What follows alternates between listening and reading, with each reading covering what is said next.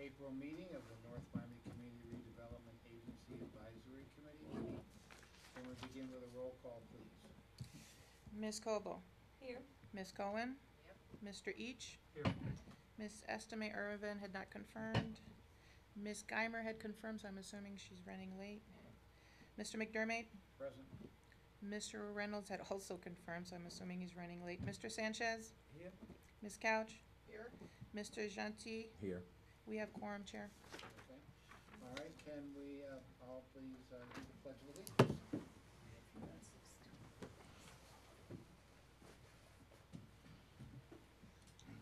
I pledge allegiance to the flag of the United States of America and to the republic for which it stands, one nation, under God, indivisible, with liberty and justice for all. Mr. Chair, before we continue, I just want to introduce Mr. Aaron Epstein. He's standing in for Mr. Zelkowitz. He also works for Fox Rothschild. So he's our attorney for tonight. Okay. Agenda item number 1. Approve the minutes? Yeah. Oh, approve the minutes of the March meeting. Aye.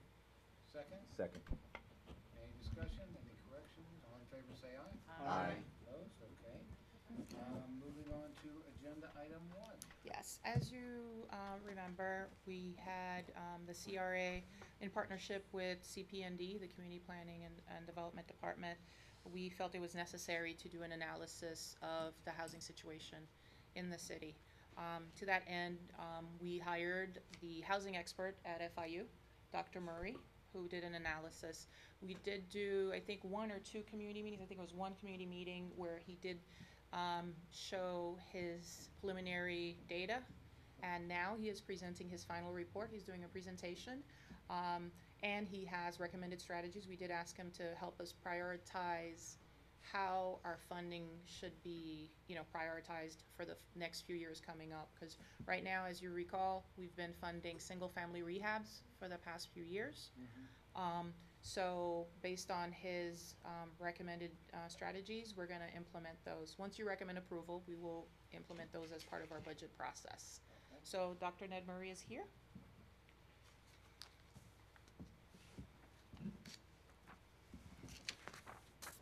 Should I work from here or would you? No, you can stand right Oh, over here. there. Yeah. And that- And it, Oh, I see. the Okay. clicker. Oops, sorry. She says you just gotta click that arrow down. And will And then that she's be gonna on the change big it. screen as well? Yeah, she's gonna change it. Just have to point it there. There you go. Oh, great. A lot of angles. That's fine. Although the board only gets to see one angle, I guess. That's fine. Okay, well, good evening, and thank you, Rasha. My pleasure to be here, and our pleasure certainly at the FIU Metropolitan Center to be able to work with the City of North Miami and the CRA and the community who've engaged us in the planning process on this, important study. And as Rasha has mentioned, it's more than just an analysis. Obviously, the analysis, the data provides the underpinnings for the recommendations that Rasha referred to. And it's those strategy recommendations. Okay, and it's those strategy recommendations that bring together both the housing aspects of the plan with the economic development aspects, which really makes this plan, rather unique, because often, as you all know, we do housing studies, we do transportation studies, we do economic development studies, but rarely do you get to do a housing study and an economic development study and do it together so that the community can really understand the relationship between housing and the economy and jobs. And that also gets into a number of other issues that we'll get into as well. So the data that we've presented in the past, we've updated a lot of that data, which was, as I said, provides the underpinnings for the economic and housing policies and programming for the city and the CRA, and also the level of analysis, which is very important because obviously North Miami, like a lot of cities in Miami-Dade and even in Broward for that matter, have fairly large geography, so there's a lot of differences from one section of the city to another. So we drill down right to the census tract level.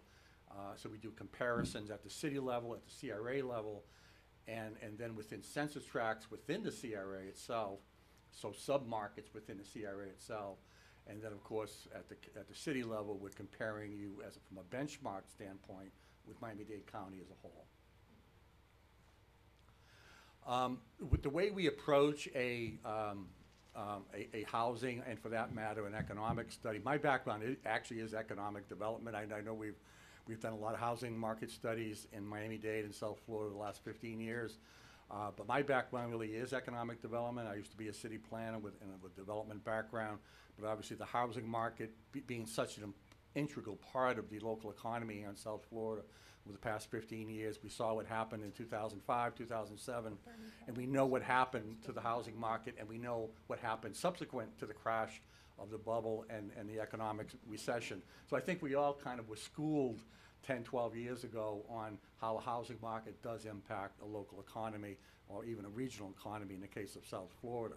So the first thing we look at are the demand factors.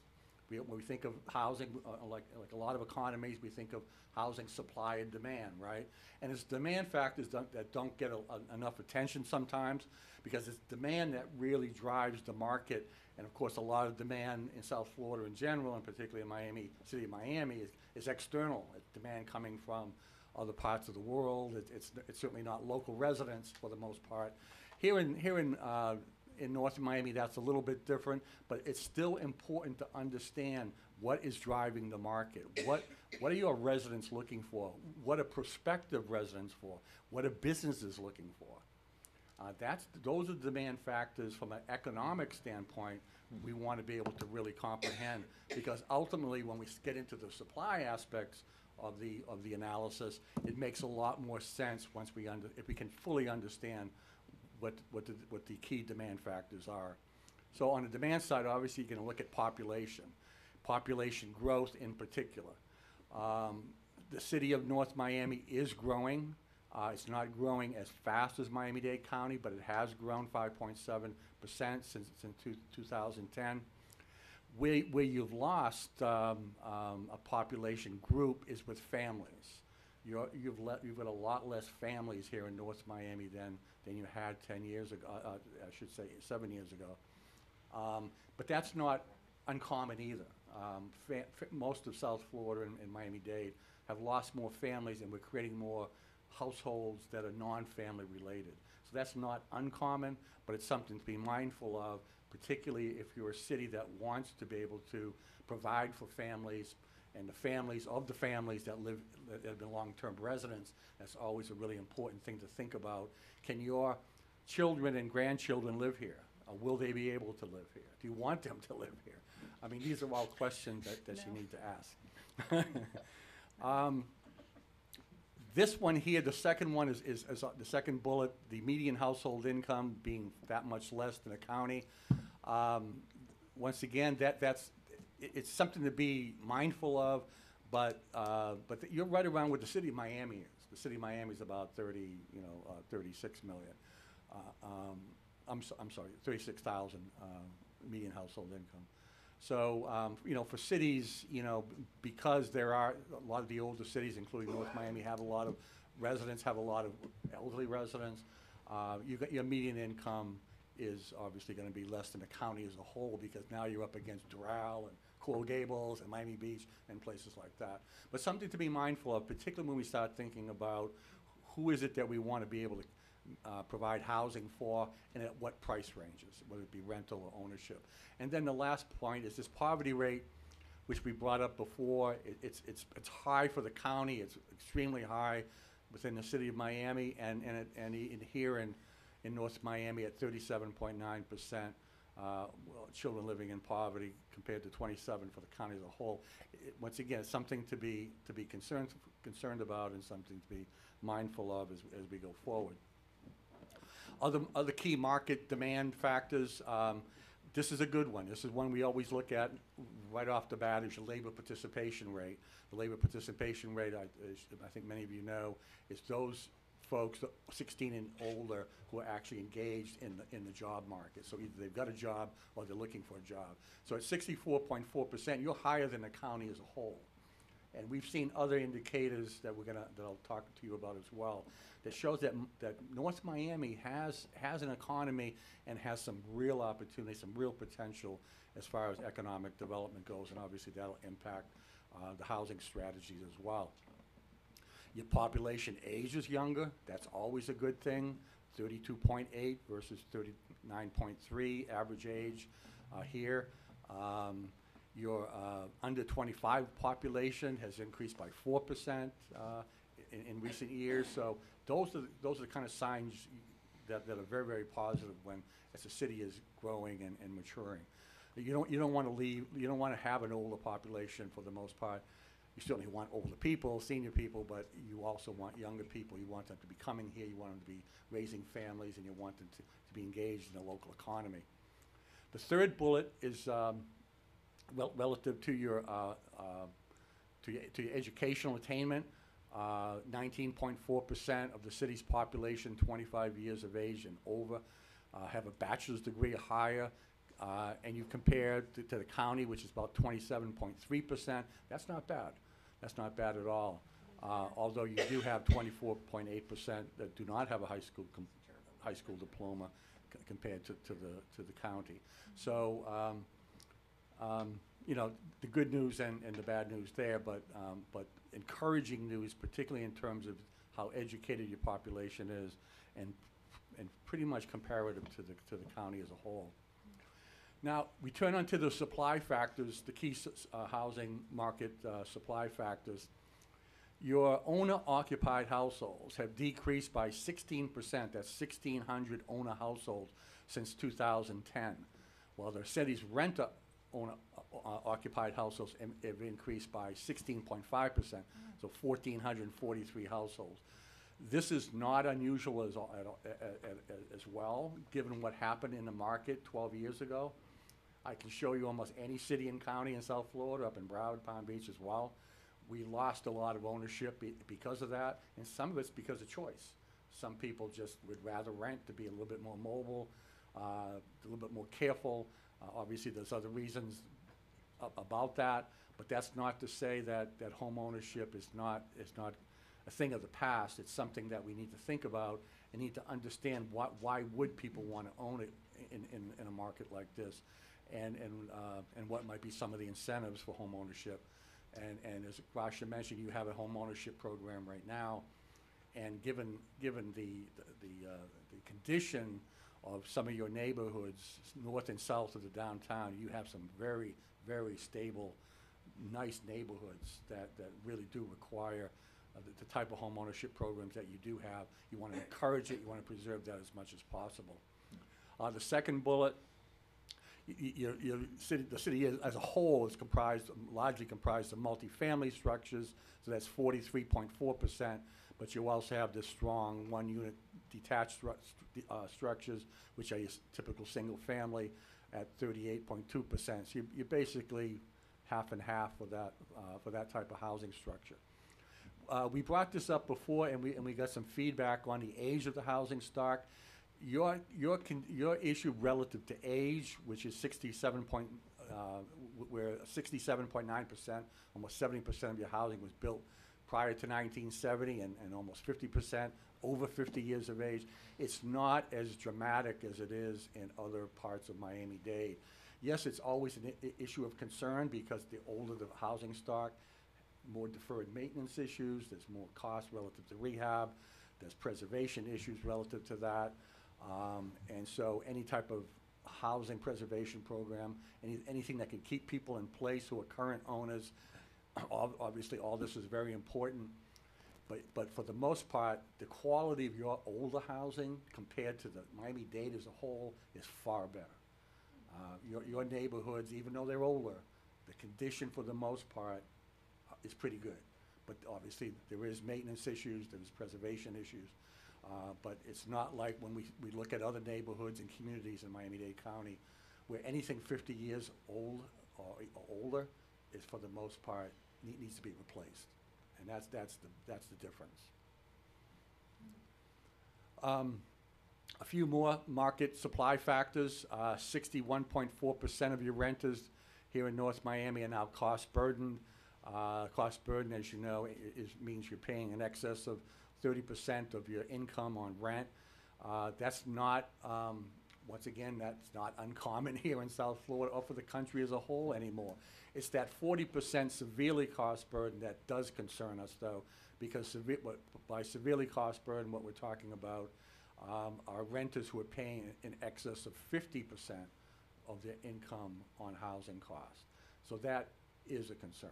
And of course, a lot of that ties back to the median household income, the poverty rate that we showed. So there are some issues there.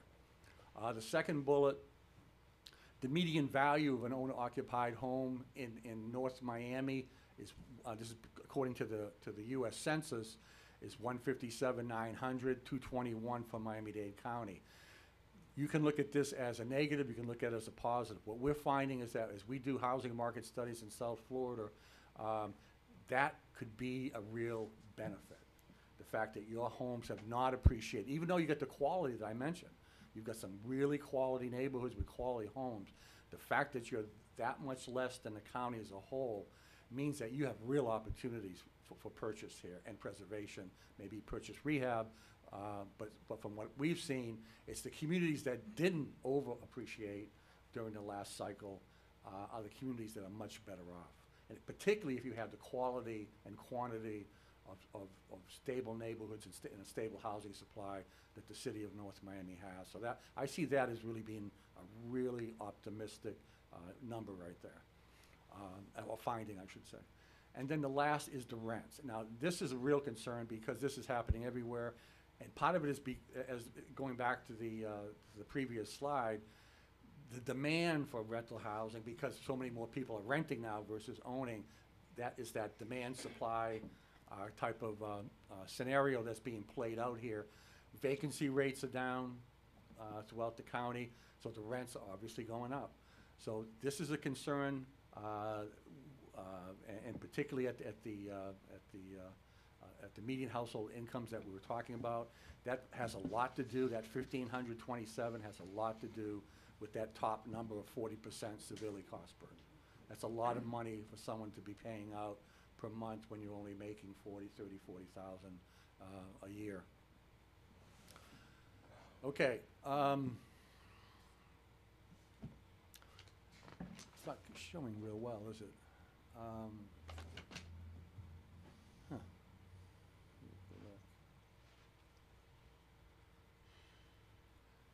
That map's not showing the way it should. I don't really. This is the PDF, Rasha? Yep. Yeah. You know what? Let me see if I can. If you want to give it a minute, I'll load the actual PowerPoint that way. Maybe it's the PDF that's doing it. I don't know.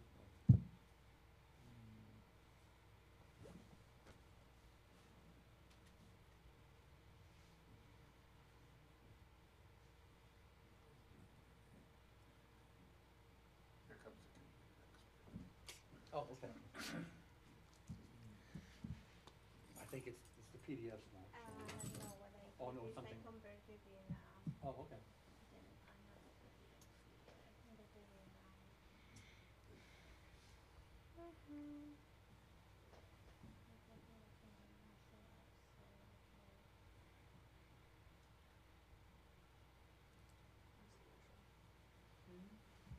Yep. okay, let me put it. You can just, but this time you're not gonna be able to do it. With the clicker? Let me put this in there. Oh, okay. I think I've battled with this podium before. Yeah. Then you just talk and do this. Okay. Down. Okay? Hold on, let me Thank you. change the, Yeah, she's gonna stop it back. Thank you, Dunya. Technology, huh?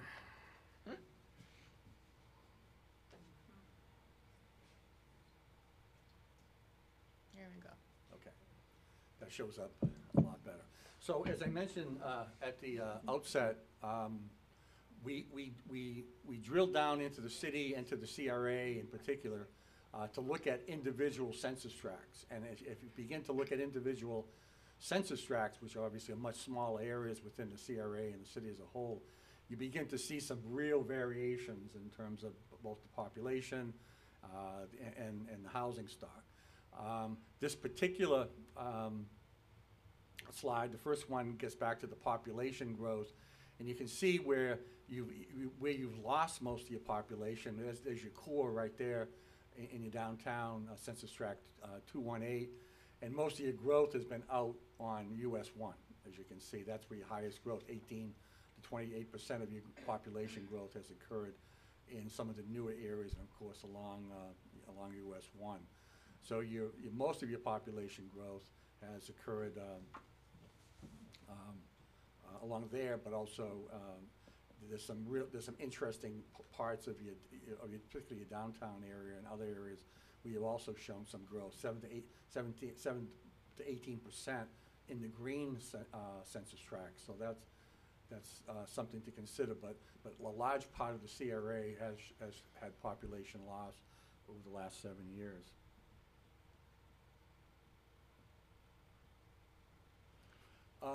We look at household income,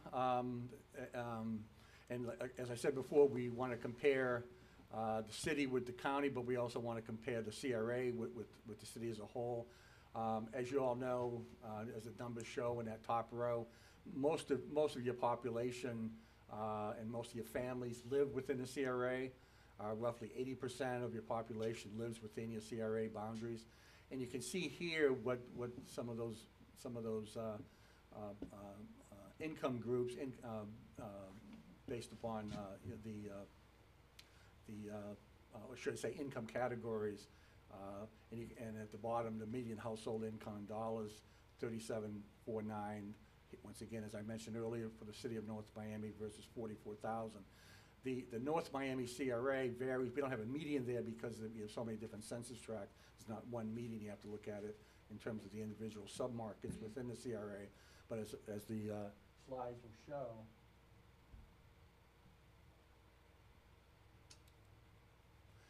there's your variations right there within the city and within the CRA. You've got your higher incomes in the dark, in the purplish color. I guess that's purple over to the east, which is to be expected, and then you've got some higher incomes in the 308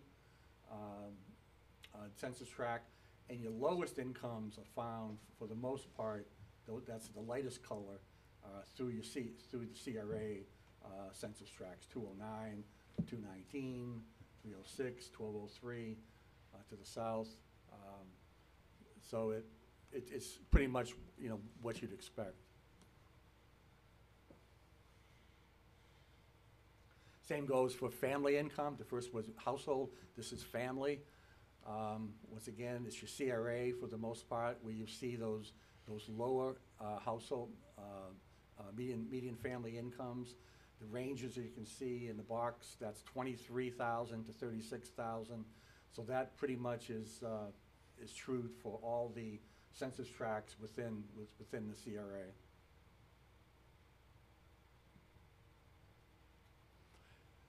We also did another level of analysis for the CRA and for the city, was to look at what we have come up with. It's a model that we've come up with for several years now, where we actually look at distress indicators, income being one of them, obviously housing issues, and being another, education, things like that, poverty. But you can see here, as it showed up in the map, you can see the median household income and the median family income in the darker bands there, telling you which of those census tracts obviously have the lowest median household incomes and the lowest median family incomes, and they pretty much line up. So once again, from a targeting standpoint, if you are going to look at an area that's in most need of programming or other types of policies that could improve the economy and the housing issues in particular census tract as opposed to the larger CRA or the city as a whole. These would be your top 6 census tracts that have serious income issues and probably the most serious poverty issues and some of the more serious cost burden issues in terms of housing costs. Now, as we're doing this study, of course, we're being mindful of the fact that we're talking about an economy and we're trying to put together the housing piece with the economic piece. This is what is referred to as an outflow and inflow, or sometimes an inflow and outflow analysis.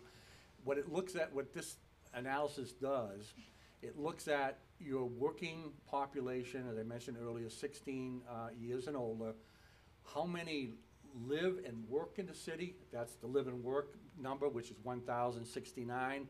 How many workers come in to the city each day to take jobs in the city but come in from other locations? That's the inflow, 11,836. And then you have your outflow. The outflow meaning residents of North Miami that get up every day and leave, and from our calculations drive at least 30 minutes each way for their jobs. So you've got a deficit there. You've got an outflow of 22,000, and you've got people coming in, and you've only got 1,068 people who actually live here and work here. Now, don't feel too bad, because we can show a lot of cities in Miami-Dade that look a lot like this. It has more to do with the Miami-Dade economy than it does with your economy, but what it gives you as a city, and we recently did a study in Doral, and Doral's numbers are much worse than this. That's one of the reasons why there's so much traffic out in Doral, and even nobody would even go near Doral during commute hours. What this provides is some real opportunities, because let me tell you who those people are who are leaving. A lot of those people are in education, health services. These are some of your better occupations that are leaving. They're also the people who live here too. You have higher or more higher paying occupations that live in North Miami than Miami-Dade as a whole. But unfortunately, a lot of them are leaving each day and going to other locations. So there's a real opportunity there. So we know if we could keep people here, create the type of housing that they need, because we know we got 22,000 people, 11,000 people coming in. We also know people probably would like to live here as well, taking some decent jobs as well. So if we can create a balance of housing, better access to that housing and to their jobs, now we can have a much more sustainable, a much more resilient type of economy. So something to work with, something to understand. Who's here, who's coming, who's going each day. Back to your housing inventory, as I mentioned, most of your housing in the CRA is one unit detached. 20 units or more is the other category, 34.2%. So between them, you're talking roughly 13,000 units of housing. I'm sorry, 17,000 in total. Well, 13 in those two categories, but so that's the type of housing that you'd be targeting. Runs somewhat similar to the city as a whole as far as your detached. Obviously, you have less multifamily housing than the city as a whole, and roughly in the same proportion as Miami-Dade County. There's the breakout by the chart, once again, showing you the big green slice is your one unit detached housing within your CRA, and the grayer number showing that 34.2%. So housing mix, and the reason why we want to show this, is really important, particularly if we're trying to attract people who want to work here and live here, or people who are currently living here and maybe looking elsewhere, getting closer to their jobs. Because remember, we got 22,000 people leaving each day.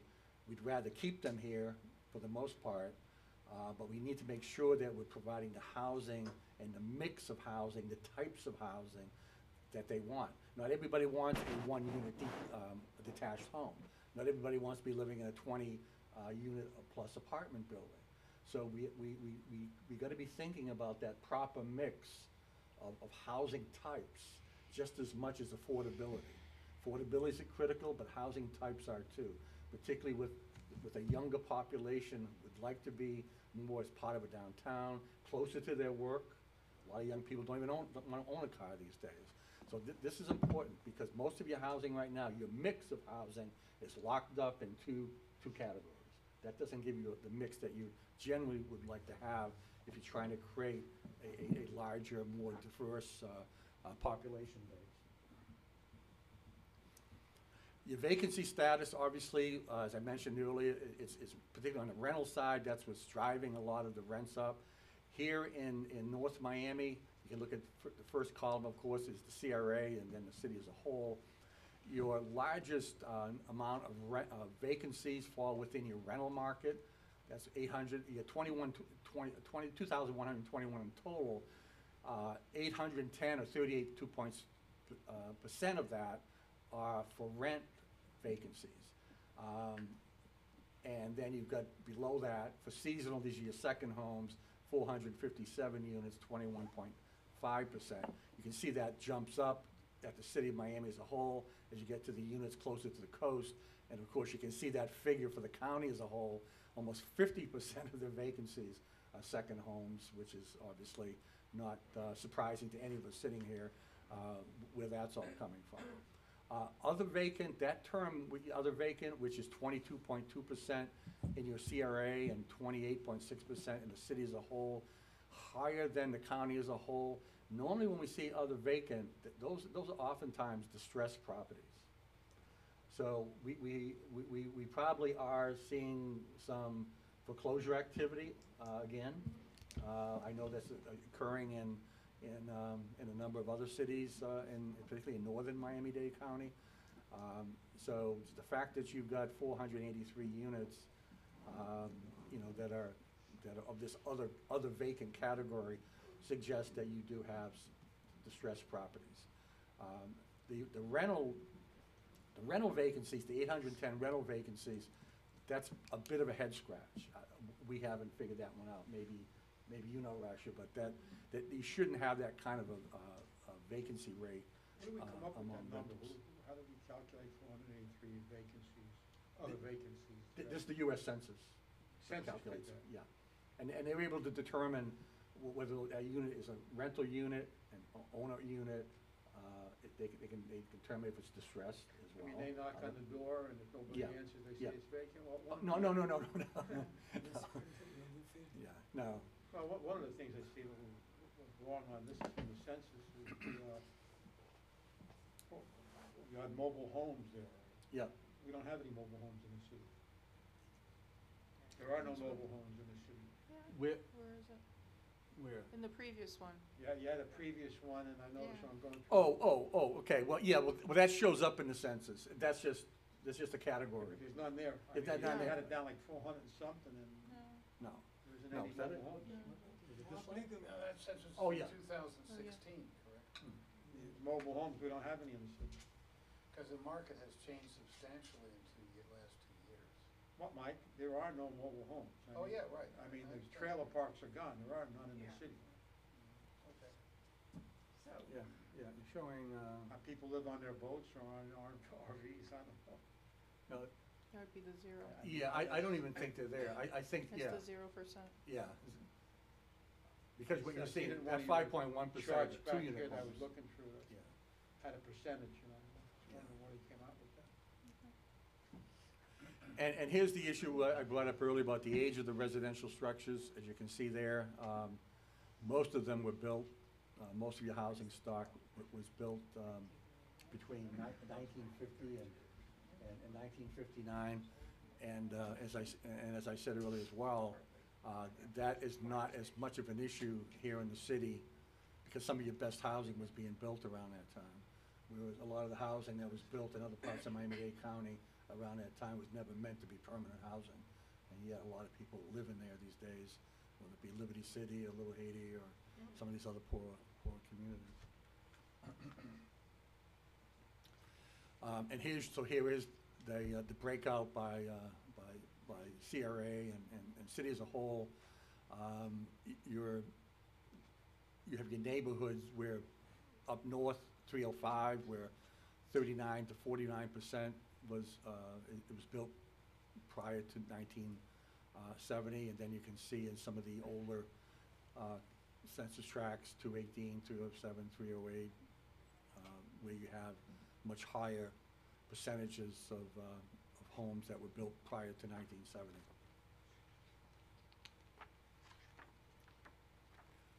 Owner-occupied housing. Once again, the lowest owner occupancy rates are in your CRA. That's the lighter color. We're 18.1 to 35.6% owner occupancy, and the higher owner occupancy rates are further to the west.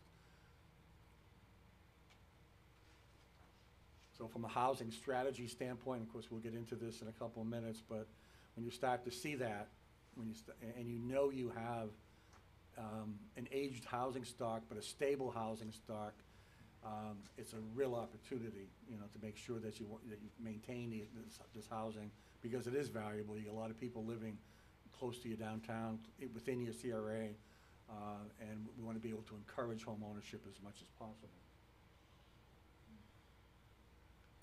Here are your values, owner-occupied home values, and here we compare North Miami, that's in the blue, North Miami CRA, I'm sorry. The city is in orange, and the county is in the purple color. Tan. I'm sorry? Looks tan. Tan. Tan, okay. It looks purple on the screen. Looks tan, yeah. And you can see once again that most of the CRA properties are in those first three bands you see there. I don't have any $1 million homes though, huh? No. Okay. No. And Right you here, can see look. with the county, they start, you gotta, Not even in you may have a couple there. Is that in the CRA? Yeah, that's, yeah. San that's the Souci point. Quiche was not. But for the most No, part, That's my point. I'm in the most of the CRAs and the cities are under $200,000, and that goes back to that median value that I pointed out to you earlier, which I think was 157,000. So that's your sweet point, right about there. And here's the breakout now by census tracts, and of course the CRA. You're going to see some of the lesser price housing within your CRA, and some of your more expensive housing, which came up as far as the data, 372 to 461, was obviously much further east, and with pockets in other areas that certainly a little bit higher, but for the most part, most of the housing ran somewhere between 68,000 and 157.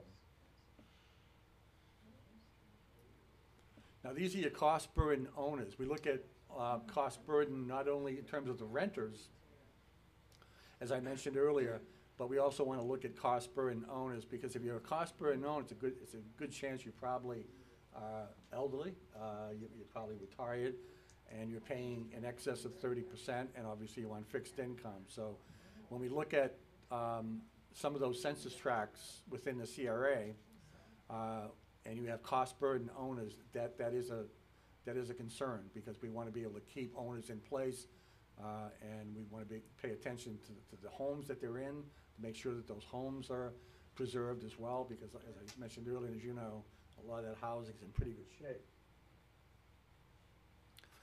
The median gross rent, you can see here the lower rents are within the CRA, $890 to just under $1,000 for the most part, and then your higher price rents are to the east and to the west, where you have more, where you have a newer rental housing stock. And the cost burden renters goes along pretty much with the cost burden owners. The highest levels of cost burden within the CRA, those darker colors, darker greens, these are your cost burden renters, the ones that I had mentioned earlier, that are paying, many of them now are paying over 50% of their incomes on housing costs. So certainly, creating this more affordable rental market, particularly for your working residents and those who you'd want to bring here, is going to be a really important strategy going forward. There's the table for that, cost burden owners. Once again, we do this by census tract, both for owners and renters, and we then break it up by the severely cost burden renters, and you can see the 1, 2, 3s there as far as the severely cost burden renters, 219, 209, 306, all well over 40%, all of those within the CRA. We then did a affordability analysis for homeowners and for renters based upon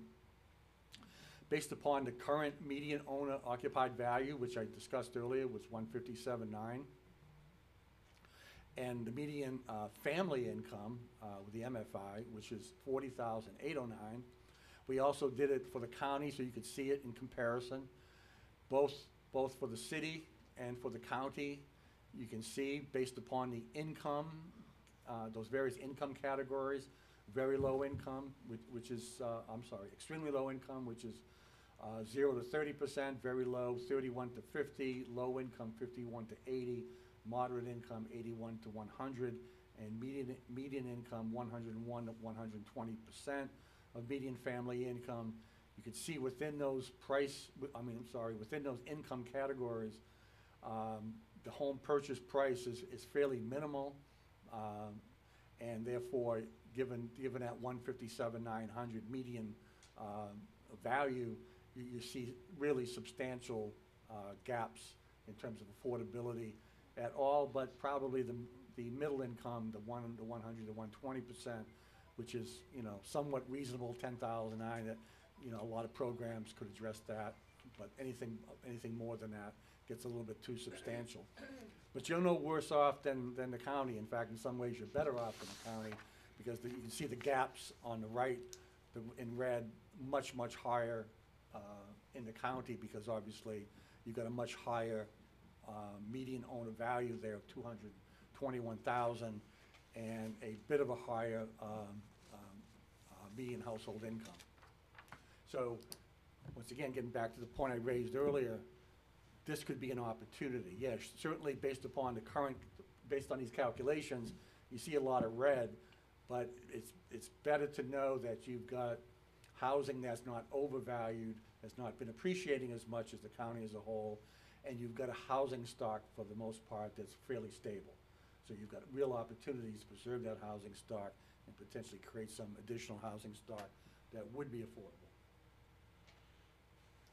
On the renter side, as you can imagine, based upon that median gross rent of 1,019 and 1143 for the county, you can see fairly large gaps on a monthly basis for extremely low, very low, and low income households, and a small surplus when it comes to that price for moderate income and middle income households.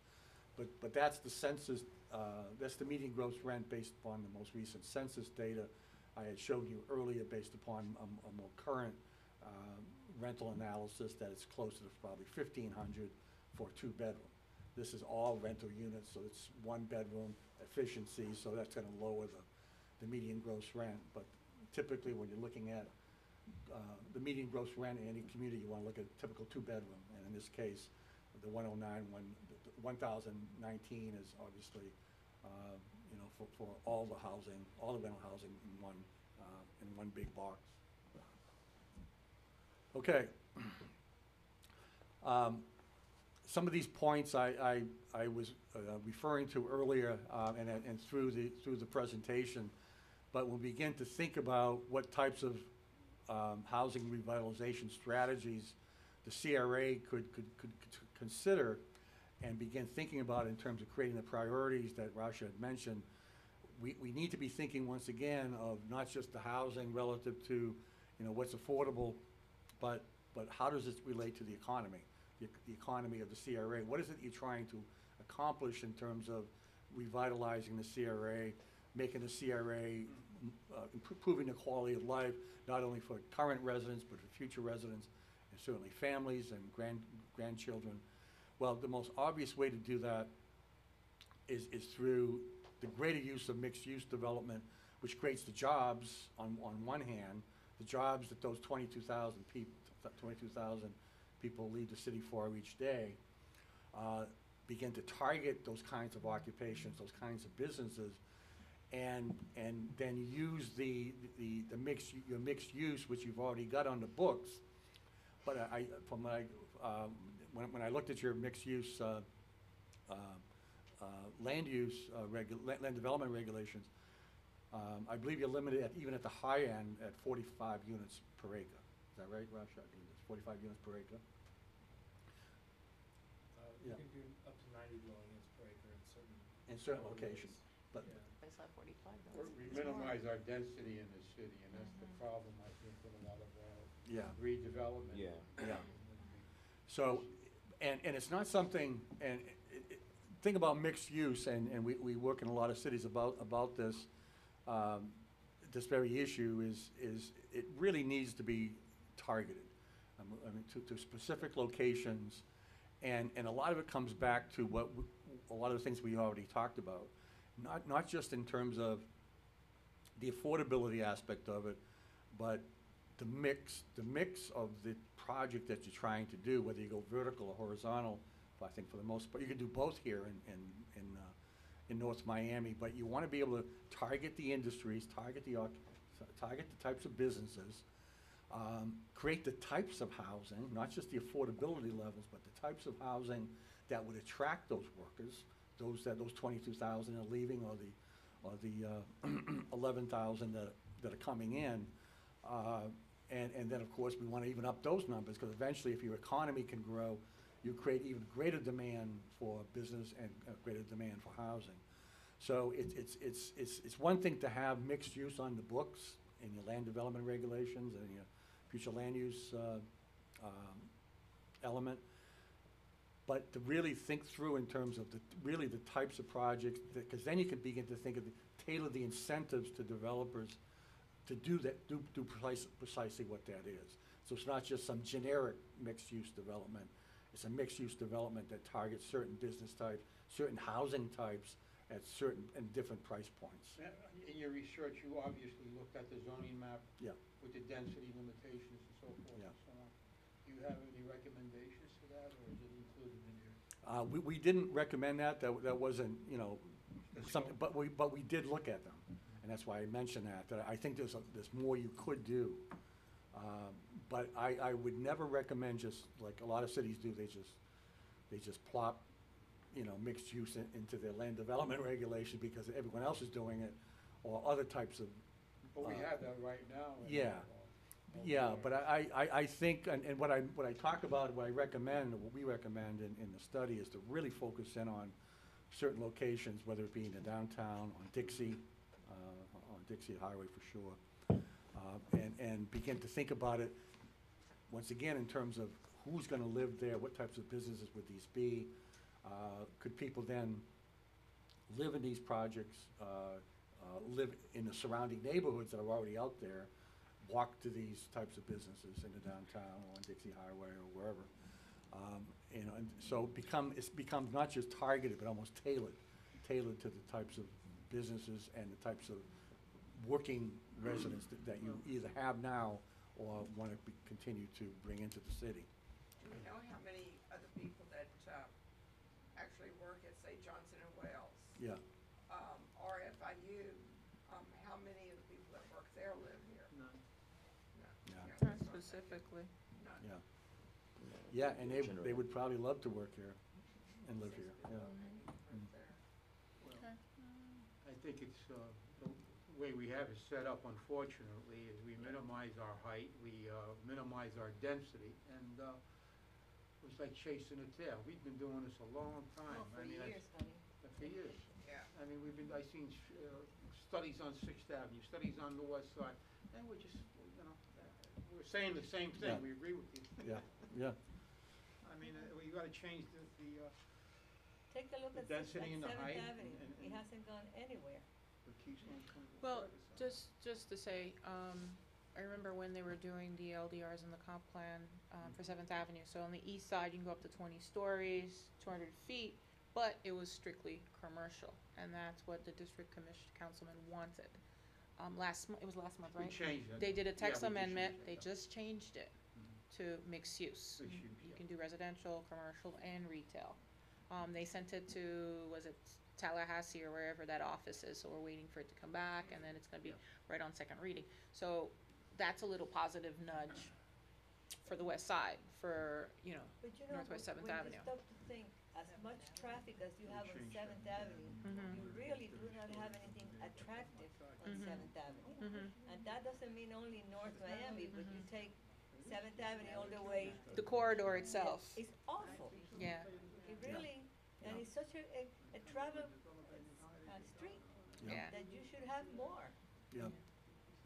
Yeah, and, one thing I didn't mention, we lost somehow here. but- No, you're gonna put back the slide, Dunya, please? Okay. One of the advantages that a lot of workers are looking at right now is obviously not to be able to have to drive each morning. So we know you're losing 22,000 each morning. And we know they're driving at least 30 minutes, so they're going somewhere else in Miami-Dade or South Broward probably. But even with that, your housing and transportation cost index, I think it's something you may have heard that term before, where you actually combine housing costs with transportation costs. The housing piece, as you know, it should not be more than 30%. Based upon this new index, what the index has actually been around for a little while now, you should not be paying more than 15% of your household income on transportation costs. So you put those together, the threshold should be no greater than 45%, right? You're at about 53%, so you're above that threshold, 53%, but the county is around 62%. So obviously, you're benefiting right now from the fact that you are east, and you're not out in Doral, you're not out in Kendall, you're not out in some of these other places. That's a But if you field could trip and improve a upon half. that, if you could, that would be an incredible marketing tool, to say that the city of North Miami has an H&T index of under 45, which you could do if you could create more downtown businesses and create the housing together with the businesses. What a marketing tool, that you've done, that you've accomplished this. Get Yeah. people out of their cars. One of our planners had suggested years ago, a compact urban center. Yeah. between Biscayne Boulevard and the tracks. And the Urban Land Institute said, work, live, and play in the same neighborhood. And density is good, it's Yeah. energy, it's Yeah. right there. And when you have that, you have a tax base, you have Yeah, people with that's right. disposable income, and therefore you could build, on the other side of that, with that tax base, you could build a heck of a lot more affordable housing. That's right. But but you have to have it, and if for some reason, we can't get the density increased, because we're just stymieing ourselves. Yeah. And that's what I see, and I've been on this game a long time in this city, that's where I see is the issue, the height and the density. Yeah. And there's just one area of this city that fights it completely. Oh, no, we don't want that, oh, we don't wanna look like Aventura, well, you know what, then this is what you got.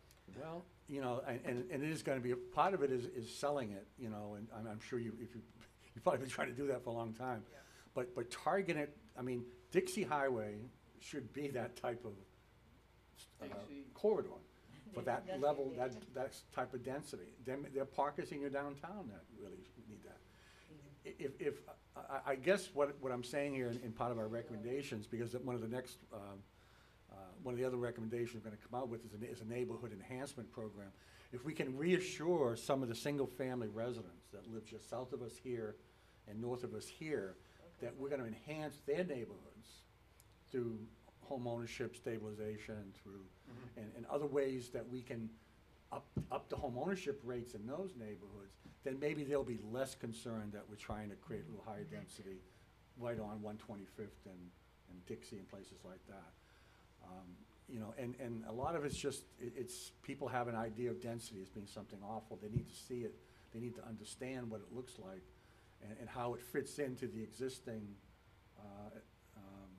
scale of the city, particularly along these corridors and some of these other targeted locations. The other issue there is, having been doing this for a long time, my background, as I said, is economic development. I used to be a planning and development director for years. And you may know this, getting developers to build mixed use is hard because you have your residential developers and you've got your commercial developers, you've got your retail developers. This was an issue when we did the study for Midtown Miami some years ago. And it was very difficult because we realized that developers who were coming to the table, either you had your big residential developers or you had your commercial developers, you had the people who built office or hotel, everybody has their specialty. So that's something that the city's gonna have to work with to get developers in here that understand that, and maybe they need to know that it's something that will be supported by the city. That bring in a team. I mean, there's no reason to talk to a strictly residential developer or low-income tax credit developer when you want to create retail and jobs and other types of offices. That's part of the challenge that we have today, is putting together the development team who can make those projects happen and be the model for the city and other locations. Dania Beach is doing that right now with their downtown. Because they have an old downtown, much like yours, as you know, right on US 1, but they want to create something that's much more mixed use. So I wanted to also mention the reason why Mr. Sambalat, the city's economic development manager, is here is, because we're having this discussion, but he did get a grant, correct me if I'm wrong, a federal grant to do a target industry study, and it's out to bid. It is the RFP On the committee. mic. And that's to specifically help us, sorry. Hi, Sam Blatt, Economic Development Manager for the city. Yeah, the study that we're working on now is actually going to complement the housing study very effectively, because it's going to I'm not giving it actually away. look at our C1 districts, which is our commercial districts that allow actually for light industrial, which includes Northwest 7th Avenue, West Dixie Highway, the areas that Dr. Murray was saying really need to have this mixed-use development. But we're going to be looking into what are the target industries that our city should be focusing on attracting by doing a similar type of analysis, which is looking at our commercial inventory. What's the age of that? What is available? What's our competitive advantage? And then trying to go out and actually getting a strategy to attract those businesses to our city. So we right now are having the RFP committee review the different proposals, and we should have them starting by next month. Okay, so this is a grant that he applied for, Yeah, and he it's- got. Yeah, it's funded from the Economic Development Administration, the EDA, through the So. Department of Commerce. Thank you, Sam. Yeah. Thank you. Okay. Any more? Yeah, in fact, we'll share with you, we just completed a target industry study for the city of Delray Beach. And we'll share that with you, because I think a lot of the same industries you might want to take a look at. I lost the, PowerPoint? yeah. I think Oh, well. it's the last one. I think it's Oh, the there last it page. is. It is the last page, huh? Yeah. Okay. Okay. Where's she coming? The second one is also, it really kind of goes with the first bullet in some ways, but it's more specific to multifamily housing that is of mixed income. As I mentioned earlier, and you know this, a lot of if someone's building affordable housing today, multifamily affordable housing, it's low income tax credit, which obviously is for households earning 60% or less than the AMI. No one's building anything in between. So you're either getting, 60% or under, or you're getting high-end rental housing. We need to figure out how to create high-quality mixed income housing, especially where we're missing that 61% to 120. And there's no reason we can't do that and do it in a way that's really quality. I think that's part of the problem sometimes, is people begin to think of lower income housing, workforce housing as something that's less desirable. Well, no, there's no reason why that shouldn't complement what you're trying to do in terms of mixed use. In fact, you could have whole buildings just dedicated as part more of a horizontal mixed use type of development area to accommodate more quality mixed income kind of development. In Europe, they do it all the time. I mean, they have high-end housing mixed in with workforce housing and everything in between. You say in Europe they have it? Yeah, very common, because they have so little land to work with, because the countries are so small to begin with. So their urban areas, you take an Amsterdam or a place like that, Vienna, they have to provide for their workers. If they Well, you don't, know, they're in trouble. When you hear workforce housing, you say, well, is that a fancy name? Yes, it is.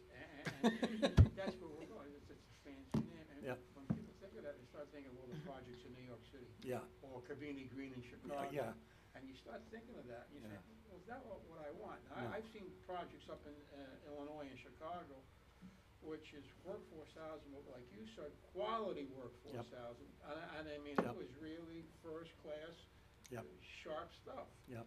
And, you know, like when we talk on the planning commission, okay, you wanna build a workforce house, all right, there's no reason why you can't have a pool on a roof and proper amenities. Yep. Which the surrounding neighborhood would appreciate, and this is all part of the evolution, which, for some reason here, Mike, and you know what, you and I, we like spinning our wheels, I mean, I wanna see Yeah. that happen. yeah, I agree with Raja and Sam, you know, we gotta move it, but yeah. quality Yeah. workforce. Yeah, and I agree. We throw these terms around, and people have their own definition of them. But in reality, I grew up in factory housing. My dad worked in a factory, and the owners of the factory built quality housing for their workers. And guess what? You could walk to work from the housing, which was very common up north, where I grew up, and probably in the upper Midwest, because you had either factory housing or called mill housing. But it was fairly good housing, pretty solid housing. But we need to understand, I mentioned earlier, you have a labor participation rate of over 61%. We need to be creating housing for that 61% of your population. And those are your workers. So look, I've been using the term more working residents. The working residents of North Miami. That's who we're trying to address. It should be addressed. Thank you. Anybody have any questions? No, I think we, No, the presentation was great. I mean, you learned Very nice. yes, Okay, thank so, you. So I the can, motion, yeah, to recommend approval. to recommend approval of the report and the Make recommendation. the motion, so moved. Okay? I'll second. Second. Well. Any further Third. discussion? All in favor, say aye. Aye. Thank you. Dante, We'll Good. see you on Excellent. Tuesday at 5:30, Dr. Murray. Hmm? We'll see you on Tuesday at 5:30 for the Next board. week, Yeah, next week. for the board. Thank you. Very good. All right. I don't think there's any report from the CRA attorney, because, which is good. Under the executive director's report, past page 111, I think you'll see our annual report. By state statutes, we're required to have an annual report for the past activities of what we did. I know. Gotta keep scrolling. IT will next time do it properly for the prompts. But if you go to page 100, there you go. All right, this is our annual report. This is the booklet. By state statute, we have to have it available by March 31st on our website. We'll be advertising it in a public notice in Miami Herald. It has already been submitted to the county, which is one of our taxing authorities. We will be making about 200 of these booklets. This is what we use when we go to these conferences, these economic development conferences, ICSC, and also for developers to know what we've been doing. And we do intend, Gail worked very hard on this because she wants to try to apply to get another award. So I just have to give her the plug. So again, we've met our requirement. We've done everything we're supposed to do. And if you have the time, thank you so much, Mr. Gentil. On page 12, you can see the comparison of the commercial grants that we've been giving out and how we've leveraged private investments for the commercial grants. What is it? 57% is private, their match, and 43% is CRA investments into these commercial grant programs. So I just wanted to mention that. You can read it at your leisure. It's on our website, and once we print the hard copies, I will have some for you to share. Lost City Brewing Company, I needed to give you an update because, I'm sorry? Shouldn't we, approve the budget report? There's no budget. The annual report? Yeah, No, it's just an annual report. okay. He says so many, 4 pages. Yeah, I know. No, but it's not a budget. It's the annual report is not 4 pages. Annual It's yeah, we don't submit it for approval. It's just an activity of, it's a report of all of our activities, so. Anyway, part of the grant agreement that we did with Lost City Brewery, per Councilman Galvin and Councilman Bien-Aimé, was they needed to provide quarterly updates as to where they are. They finally got out of Durham, and they submitted their paperwork, and it's with CPND for review. Same thing for Descarga. The reason why Lost City got out sooner is because they were sharing it. They got all the information from Descarga as to their challenges dealing with Durham and the WASD and all that stuff. Remember, we're converting warehouses into breweries. So that alone was a back and forth in comments. So the good news is the plans are in the city now. So once the CPND is done reviewing and with their comments, they should be getting their permits next week to start construction. Descarga has already received their barrels from China. They're in the warehouse and everything. It's just we need them to finish up the work so we can open up. In terms of the Griffin Center design that we had presented to you last month, we are trying to have a community workshop mid-April. But looking at the schedule, it's very busy, like especially mid-April, you have all these homeowner association meetings, a library meeting, and so on. So we're gonna try to find something that's not, too busy, and we'll make sure that you all notified, especially you, Ms. Couch, because we've talked about, what you would like to see, and you, Mr. McDermott, because I know you work with the people, the JCs, and so on and so forth. So we are trying to schedule it. Lastly, Mr. Ichu, we're not there. We will not be having a meeting for the month of May because of elections. Election day is May 14th. Swearing in would be May 28th. And if there's a runoff, it goes into June, and then we may not have a meeting in June. I'll be out of town on So- May 24th. So, for sure, we don't have a meeting in May. Okay? I will keep you posted for June. And if we don't have a meeting in June, then we will see you in July with a very heavy agenda, because then we recess for August and so on and so forth. Okay, so those were my only comments and report for today, unless you have any. Okay, thank you very much for the report on the study, Russia. Very interesting. Thank you, Sam, for your participation. Is there any old business to come before us? No. Any new business? No. Motion to adjourn? So moved. Second. Favor? Thank you. Sam, I saw your in there for a budget.